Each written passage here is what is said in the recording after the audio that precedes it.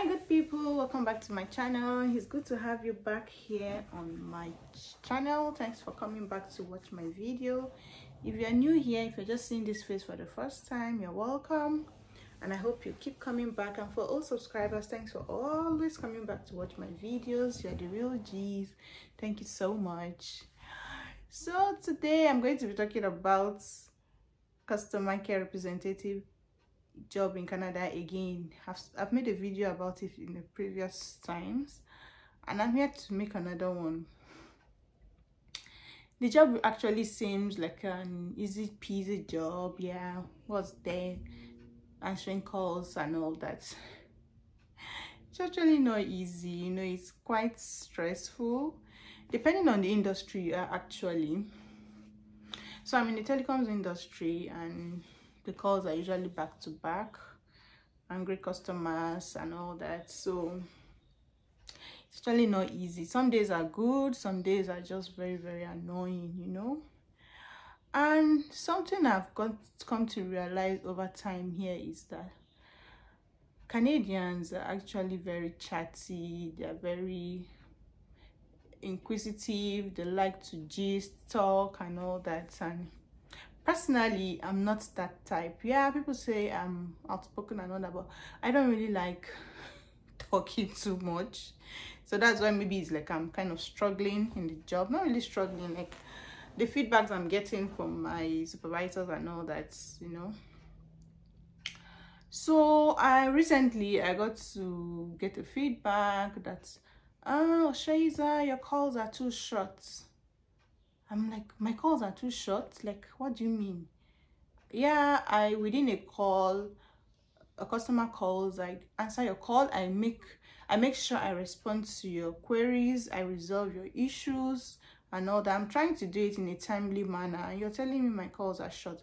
So I'm like, okay, you say my calls are short. So within those short calls and quote, did I resolve the customer's issue? Yeah, you actually did resolve the customer's issue, but you kind of went straight to the point. I'm like, before uncle, you call me, I have issues with XYZ, and I'm like resolving your XYZ in a timely manner, and you are telling me my calls are short. So what I've come to realize is that unlike where we are coming from, like if you're a customer care representative back home in Nigeria, in most of the sectors, you have a timeline. Like you cannot be on a call with a customer for more than 4 minutes or 5 minutes or 6 minutes.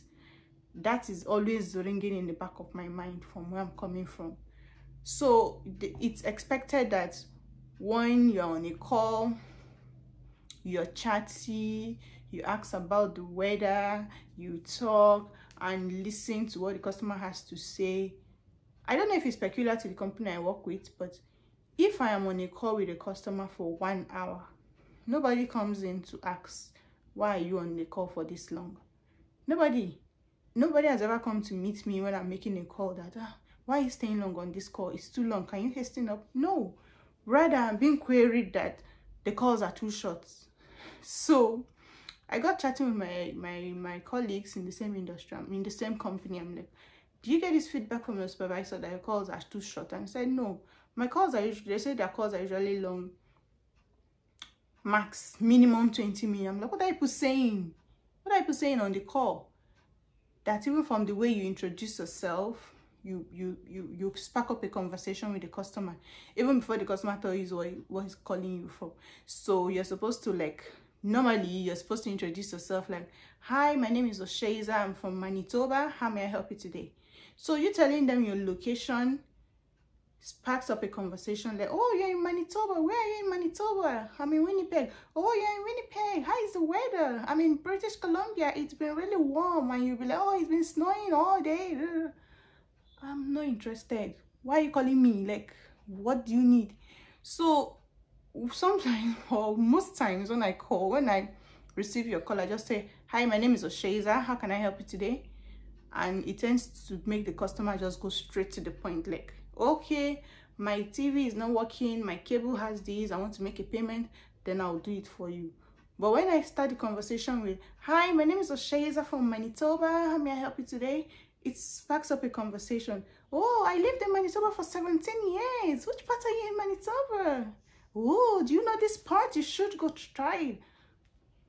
Or I'll see from your address on your profile, I see you are in British Columbia or you're in Alberta. I'm like, oh, Alberta is a really beautiful place. Atlanta is really beautiful. Then we'll now start talking. Before the customer will be like, anyways, the reason why I'm calling, I want you to help me do this and that. Before you know it, the time as the call I reached 30 minutes, 40 minutes, you know. So since this is the new system, I'm trying to like cope. I'm trying to like do it the way the company wants it, because I'm getting into a lot of troubles for short calls.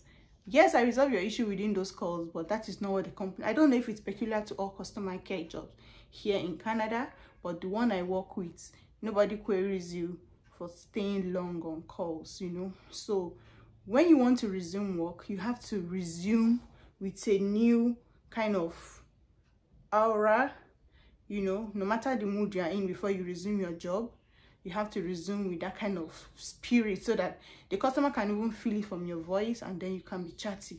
So you cannot resume work with being moody, to show in your calls, and you tend to just go straight to the point. Even when the customer is trying to make a joke, you're not ready to joke. All those things count against you when you're doing the job of a customer care representative here in Canada. I believe it's in all jobs, all types of customer care representative jobs here in Canada, not just peculiar to the company I work with. Because I was chatting with somebody that worked with I think MTN in Nigeria, and she said when you're on a call for more than, it's getting to 4 minutes, 5 minutes, your supervisor is already sending you a message. Why are you long on this call? Do you need help? As in, why? Round up, quickly wrap up the call, because other people are on the queue waiting for you to finish calling. And we're like arguing. I'm facing the opposite. They're telling me my calls are too short, and she's like, really? Now wow, I don't understand what's going on here. This is not how it's supposed to be, you know. So that's a new system here in Canada. So if you want to work as a CSR, that's a short form, customer care representative, then you should be really, really chatty. If you know you're the kind of person that don't like talking, you like working from home, or you like working on your system, like resolving issues, listening to soft music, you're not talking to anybody, you're working for your 8-hour shifts, please don't even go near customer care representative job, because you just get frustrated. It's not every time you feel like talking, you know. So it's a tip for you. If you come here and you're looking for a job and that is kind of person you are, just look for another job in another sector, you know. And again, being a CSR over here or anywhere, you need to really develop a kind of thick skin towards different people that you meet on your calls daily. So you could have up to 30 calls in a day, depending on the traffic. Some may be more, some may be less. And out of those 30 calls, just one call could just spoil your mood, you know. So something happened to me like some few days back. I was not really feeling good. I was feeling somehow feverish, and I wanted to take an excuse not to work that day. I just felt, well, if I don't work, what will I be doing? I don't even feel like sleeping. Let me just work. I'll just struggle and do the job, you know. So I logged in, and the first call I received was a very, very, very angry customer. What happened? Do you know me from anywhere?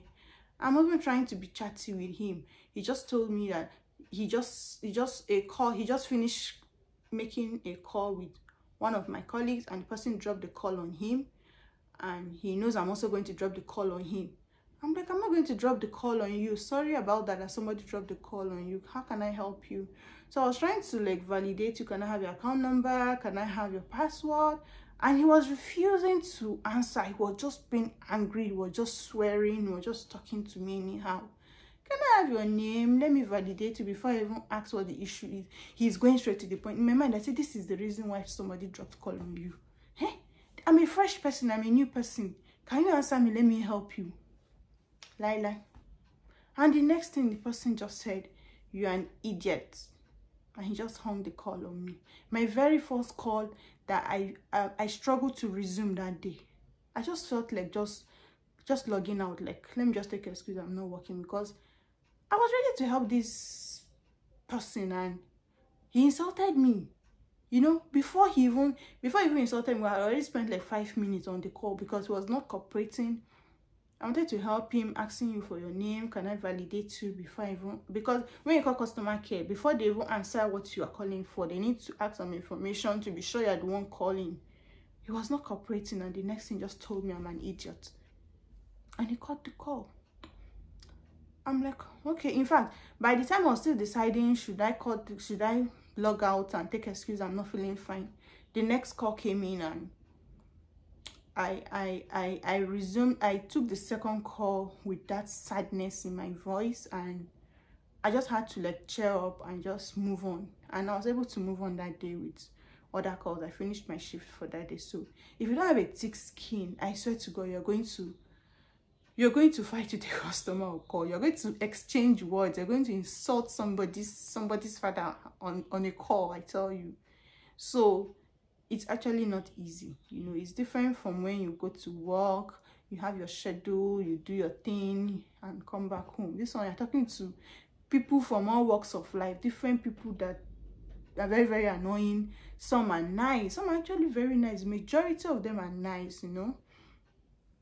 They can be so nice, they make you laugh, they'll joke with you. They're very, very chatty people over here. Very, very chatty. Even not on call, when you meet on the street, within 5 minutes that you talk to a Canadian, they'll download their life to you. In fact, they'll want you to download everything about yourself for them, you know. They ask a lot of questions and all that. So they find it like a problem if you're not really friendly or chatty in the workplace. They see it like a problem. So you just try and know how you would jabber the talk, because there's some things you go and say and that can work against you. That story for another day.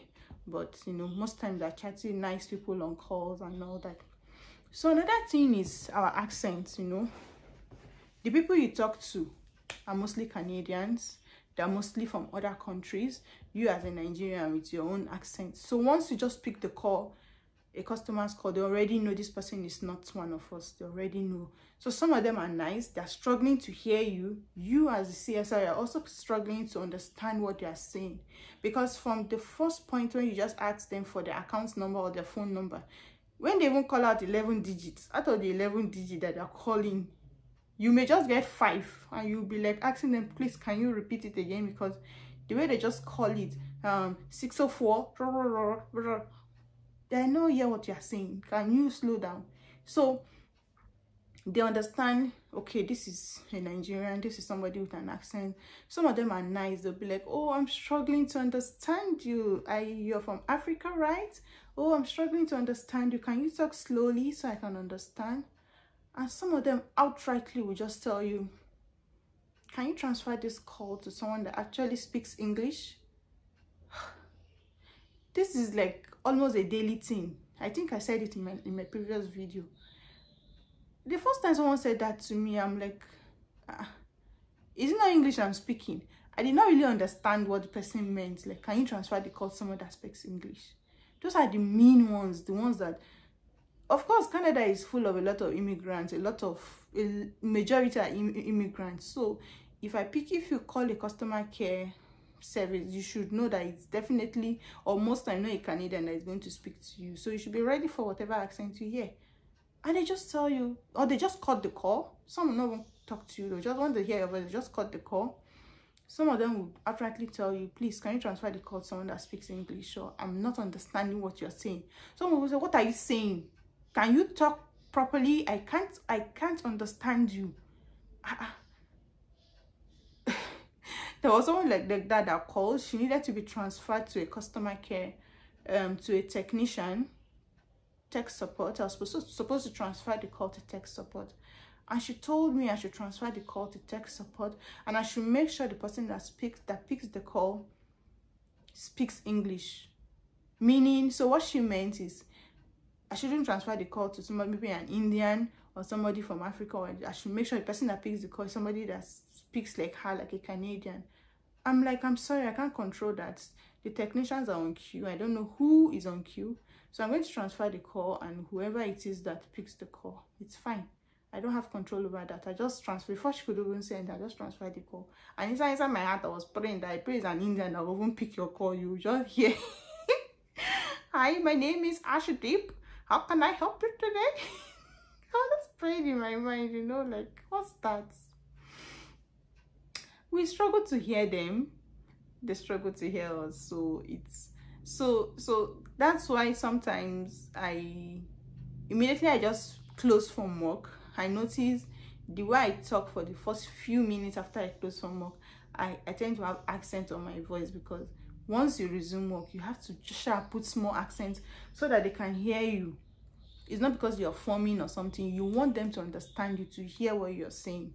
Because imagine a Canadian comes to Nigeria and she's speaking with her own accent. You struggle. But when she starts talking like you, like trying to speak broken, you would actually understand what she's saying. So that is how it is. So they struggle to hear us, we struggle to hear them, and some of them are not nice about it. Some of them are just very annoying about it, you know. They're not happy that the person that picked that call is not a Canadian, or this person has deep accents, like very, very conk Nigerian African accent. So that's it. So another thing is back to being chatty, back to talking and all that. Just yesterday, a customer called, and outrightly I knew I cannot resolve her issue. It's a technical issue. I needed to transfer her to technical support.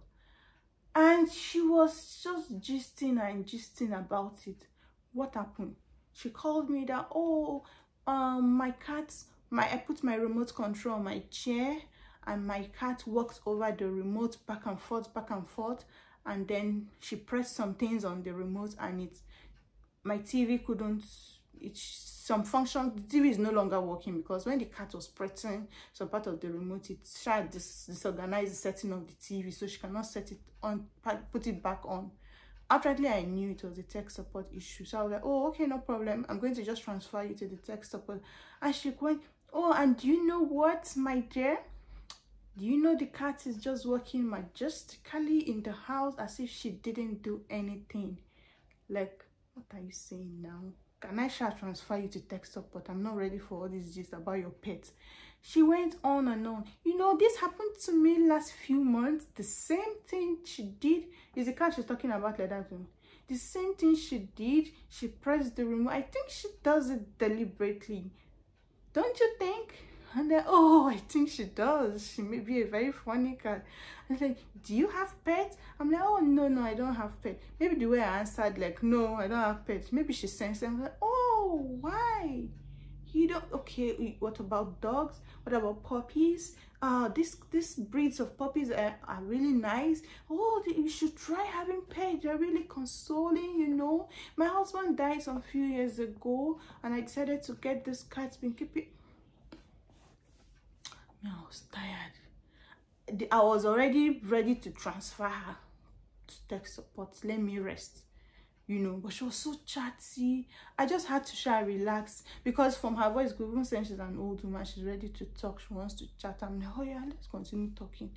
And she kept talking about the cat. She told me about the cat's name and all that, how she doesn't want the cat to be pregnant to have more babies. She just wants the cat to just be just being a cat. She doesn't want it to be a mother. She doesn't want to have more kittens and all that, what she's doing about it. And when she was done, I'm like, oh, okay, I think it's time to transfer you to the tech support now, so they could help you set up your TV. She said, oh, thanks so much. You've been really nice. What's your name? And that brings me to another thing again. Oh. So you introduce yourself. Hi, my name is Oshaiza. I'm like, oh, can you spell the name? And I'll be like, Osheiza. No, I didn't get it. Can you spell it properly?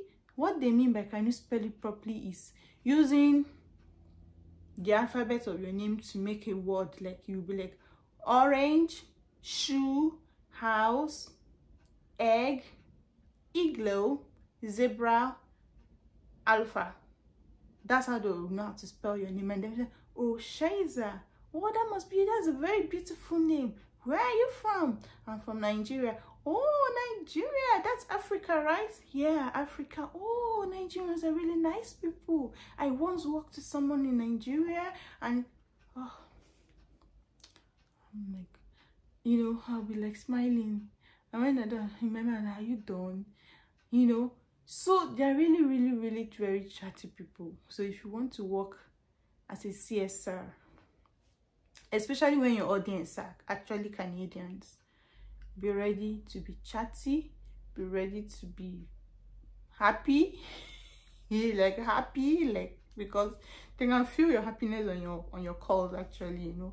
And those are what your supervisors at your work want. They want you to be able to chat with your customers and all that. So it's not easy. I'm learning on the job. I'm really, really learning to talk more. I like gisting actually, but I just tend to see that their jokes are kind of not very, sorry to say, the jokes are dry. Not dry jokes that they talk, you know, they sweet. So you just need to, you should be struggling, so that's just the rant about being a customer care representative here in Canada, especially where I work, you know, and what I'm doing about it, and you know, the struggles I'm facing on the job.